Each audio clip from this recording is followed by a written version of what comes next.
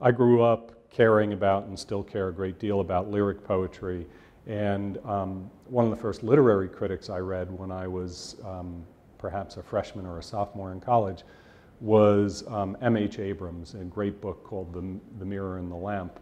And many years after that, when I was serving as a trustee on the board of the center, Mike Abrams came in his 95th year and gave a stupendous lecture about reading poems aloud, talking about what happens when we voice something, when we embody it, how it's different from seeing it on the page, and took very different poets, John Keats, who of course died in his mid-20s, and Emily Dickinson, if I remember right, and then Archie Ammons in a poem about death, which had a special poignancy given that Professor Abrams was presumably close to the end. Now, he managed to live another 7 years, but the force of character and knowledge that this man, in his 95th year, brought to a detailed discursive lecture about lyric poetry at the center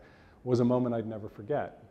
But more recently, and I started our conversation talking about this election, more recently I was struck by seeing Lin-Manuel Miranda talk about Hamilton. And Hamilton, of course, is a great humanist himself, a member of the American Philosophical Society, who was steeped in a kind of knowledge that we could only pray our politicians today would have. But Lin-Manuel was talking about creating Hamilton, the Broadway sensation.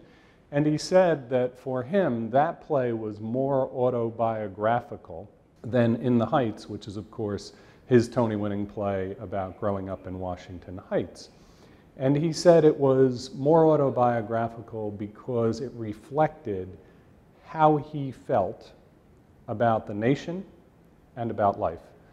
And I thought about that, and I remembered another interview where he was talking about reading Ron Chernow's biography of Hamilton, and I thought, how extraordinary is that? Because you have to unpack that. You have to step back and say, wait a minute, Hamilton, the book, is a 750-page doorstop with thousands of endnotes, but somehow it speaks so much to this man who has a completely different ethnicity, heritage, lives in a different generation, quite different profession.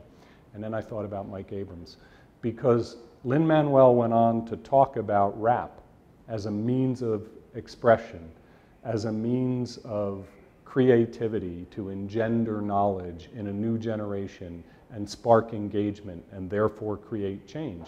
And he talked about how he used different forms of lyric, sort of mimicking rap history, if you will, to express these things so differently. And I realized that I had in my head at one and the same time Professor Abrams of Cornell in his 95th year and Lin-Manuel Miranda in his perhaps 35th year telling me analogous things, both important, about very different poets and about the way in which we embody that and bring that out and create change as a result of it. So I just thought that comparison was powerful and interesting and perhaps topical now on the eve of our election and with the craze around Hamilton.